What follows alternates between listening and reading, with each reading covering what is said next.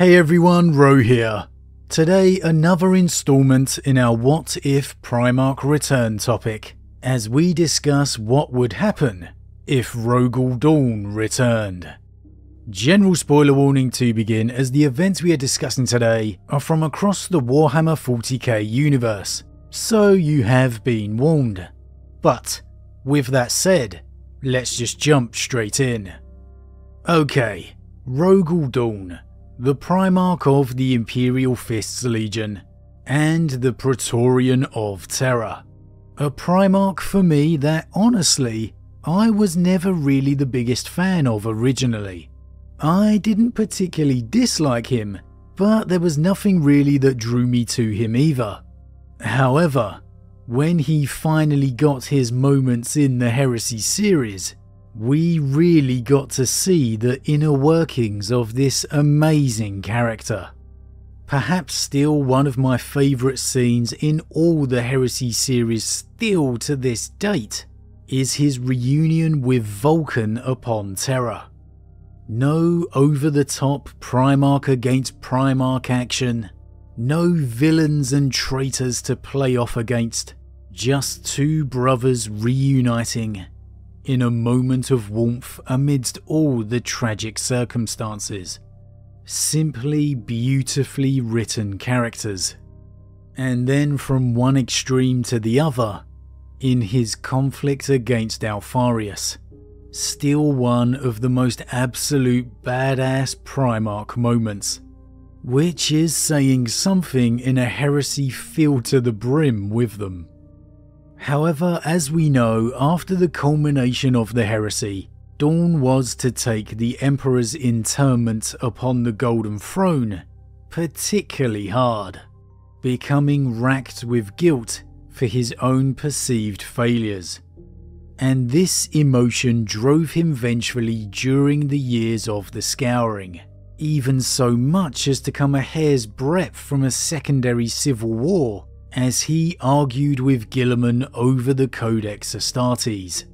But as history is known, Dorn was to relent at the last and lead his chapter until his ultimate disappearance, his final sighting during a boarding of a traitor Astartes fleet. And at this point in the lore, only his hand was recovered by his chapter.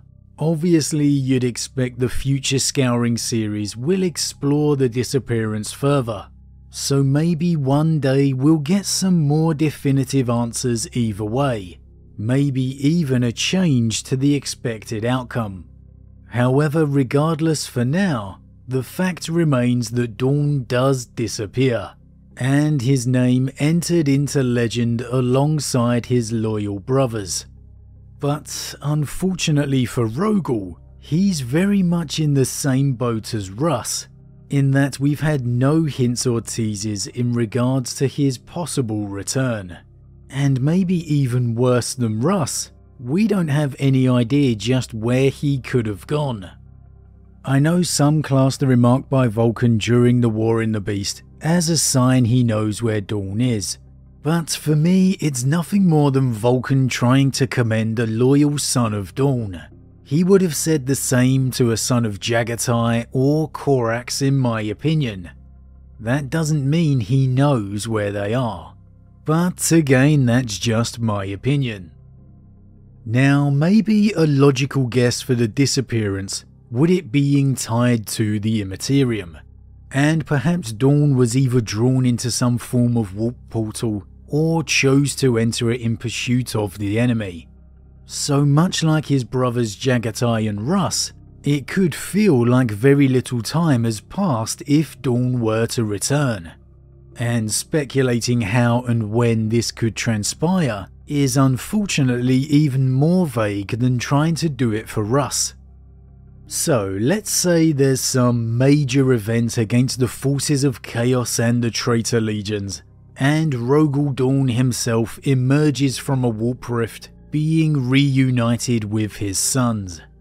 Or perhaps even is found imprisoned by the much-loathed Iron Warriors, and after being released by his sons, sets about decimating Perturabo's grand scheme that would of course otherwise have been the end of the Imperium as we know it. Either way, the Praetorian of Terror is back, and he means business. Now first things first, Rogal would obviously assimilate the situation of the Imperium and the galaxy, learning everything he could about the last 10,000 years of his absence. And in learning of his brother Guilliman's return, there would obviously be a desire to communicate with Roboute as quickly as possible. Now, deciding if he would want to return to Terra is a little trickier for me. If this was the dawn of the Great Crusade or pre-Siege Heresy, then maybe I'd say yes. Much like when Roboute returned to this unrecognisable Imperium, Rogal could perhaps feel the desire to see the throne world for himself, to stand before his father once more, particularly if he hasn't been within the Immaterium, and has very much felt every one of those 10,000 years he's been gone. However, assuming that's not the case, the Rogal that emerges in the aftermath of the Siege and Heresy, I feel is going to be an eternally changed one. And there's a good chance that in viewing what's become of the Imperium ever since the Emperor ascended the throne, it's really going to make Dorn feel more responsible than ever. He despised what he was forced to do to the Imperial Palace, the glory of the Imperium that he was forced to rip down and cover in tides of fortifications. He will despise what he will come to see as his failure when finding the Emperor's broken form upon the vengeful spirit, and in then seeing the Imperium so far fallen from that golden dream, I can't help but feel he'll take all of that on his shoulders once again. So for me personally lately, I'm leaning more to no, he would not indulge his own feelings in returning to the throne world. As long as Terra still stood, and it was in no immediate danger, I do not think he would go. Now, in reuniting with Roboute, I've said before and I'll say again, I really feel their relationship would undoubtedly be a good one. Yes, we're going to see arguments and disagreements between the two during the scouring, but ultimately that conflict is avoided, and Rogal himself always believed that Guilliman was the best choice for Lord Commander, even over himself. Roboute would be elated to have his long desire of a brother once more alive and by his side, possibly even more so with it being Rogal, one who shares so many similar traits to himself, and one that you would assume he could have completely rational conversations with, specifically in regards to strategic overview. We could make a fair assumption that Dorn isn't as likely to charge off and do his own thing unexpectedly, such as a Jagatai or Leman Russ could do. Now, that's not saying Dorn wouldn't disagree with Roboute, but you'd just expect him to finish the conversation and explain why, rather than just saying you do your thing and I'll do mine. Now, assuming Dorn wasn't informed of the Primaris project back in the day, I think he would be very surprised by these new creations. However, I don't think he'd have much of a problem with them either. Yes, he may consider it a blasphemy on the Emperor's own work, but in truth Guilliman thinks this privately too. So much like Guilliman, I think Rogal would consider it a necessary one, or at the very least a worthy one. The Imperial Fist bloodline doesn't have any major genetic traits such as the sons of Sanguinius or Russ. At the end of the day, there was nothing for Belisarius to tamper with in Dorn's bloodline, so regardless of whether they're firstborn or Primaris, the Sons of Dorn are just the Sons of Dorn. Let's not get started with the whole soul drinker stuff. So I think at the end of the day, Rogal will simply see the obvious benefits that the Primaris bring. And on that note, I also do not believe that Rogal would enact the Last Wall Protocol. He might well consider it given the state of the galaxy, but given that Terra is largely safe for the moment, I think he'd keep it as the last line of defense plan that it was intended for. Now that doesn't mean he wouldn't obviously be issuing orders to his successor chapters. Much like Roboute, I just don't think it would be a literal reformation of his legion. So overall, he's PO'd with the state of the Imperium, he's okay with the Primaris, and he's not enacting the Last Wall Protocol. So just what would Rogal Dorn do? Well, this is dependent on two things for me. Firstly, Roboute's undoubted theoretical plan of his return, and secondly, Dorn's desire for vengeance. Guilliman, as we spoke about for Russ, would definitely have one of his theoretical plans in mind for the return of each one of his brothers. Even if he didn't think it was a remote possibility, this is Guilliman we're talking about. He has a theoretical plan for everything. I mean, he's probably got one for Horus bursting forth from the Eye of Terror. Okay, maybe not that one, but you get the point. Now what they could be is your guess as good as mine. But I think a fair guess would be to say it could be the perfect opportunity to bring some hope to the Imperium Nihilus, the people of the Imperium lost across the Great Rift. And I wouldn't be surprised if Guilliman suggested that Dorn defend the Imperium Sanctus, the more stable southern half, and he himself lead the next Indomitus crusade across it. On the surface, a logical plan, given his brother's excellence for defense. And beneath the surface, perhaps an easier option for a brother still adjusting to the new galaxy around him. However, that's one I absolutely would expect Rogal to refuse. This would be one situation I would see him telling Roboute it will be him that will be leading the crusade across the rift. No discussion about it. And that's a manner of events I feel would suit regardless of the situation they find themselves in, regardless of whatever plan Guilliman may suggest. I just don't see Dorn being content to sit back and fortify as you might expect. As I said, this is a Dorn that's very much changed, and for me a Rogal Dorn that would be very much intent on vengeance. He wouldn't strike out on his own, a la maybe a Jagatai or Russ. He would still be very much in line with the wider Imperium and Guilliman's overall strategy, but he would insist on being the one to lead whatever attack or crusade Guilliman would suggest. He may phrase it as "this is what I'm going to do," but that would be the difference. He would communicate and work with Roboute.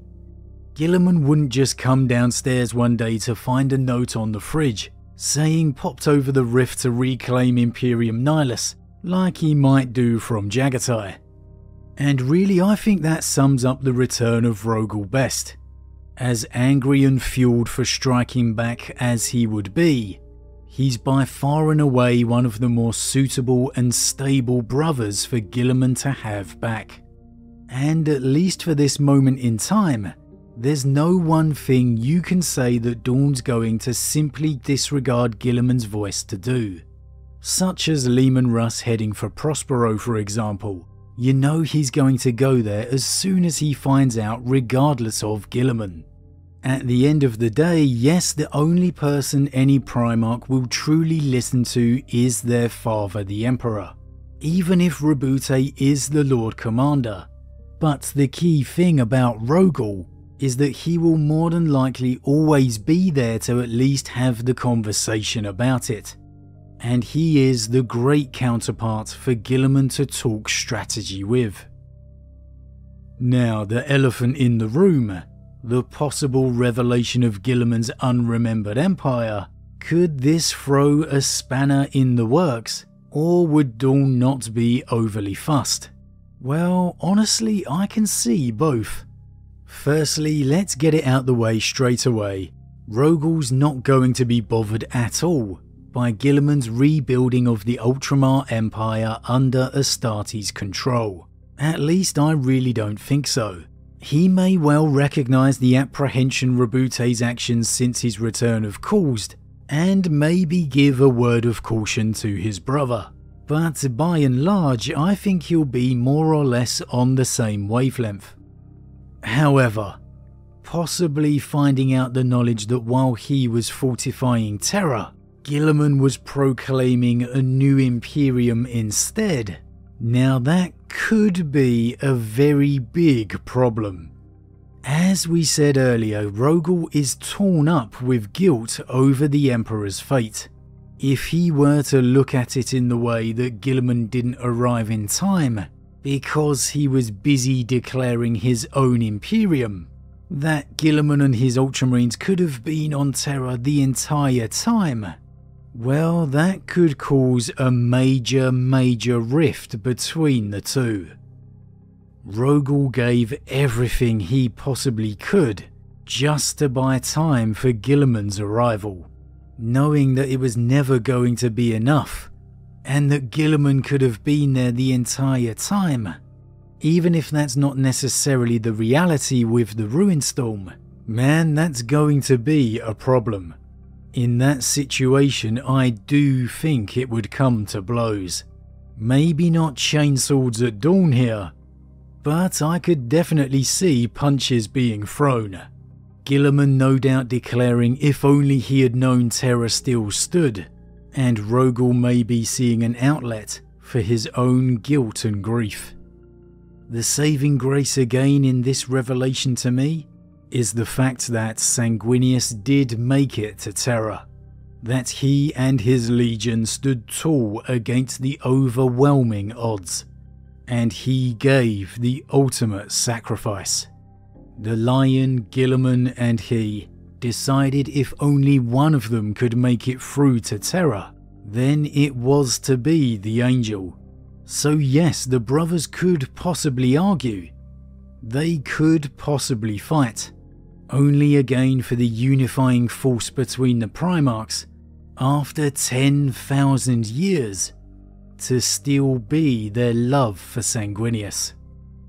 Somehow or another, it would come down to the fact of Guilliman mentioning that Sanguinius did make it, and the mere mention and reflection of that would simply call any argument between the two.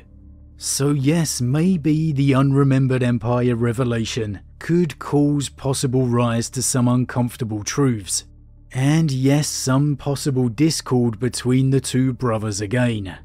But it would not lead to anything more.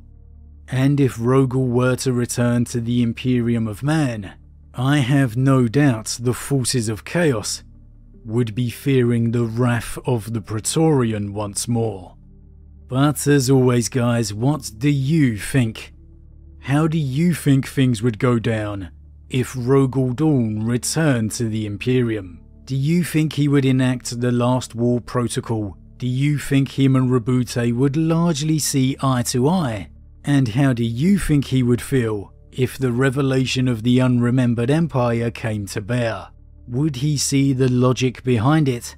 Or would he only see that Guilliman was not racing for Terra? As always guys, leave your thoughts in the comments below, I love to read them. Huge thank you to all my subscribers, your support truly means a lot to me, it really does. And if you're new, please consider subscribing to help the channel grow. But with that said, I am off, and I'll see you all again real soon.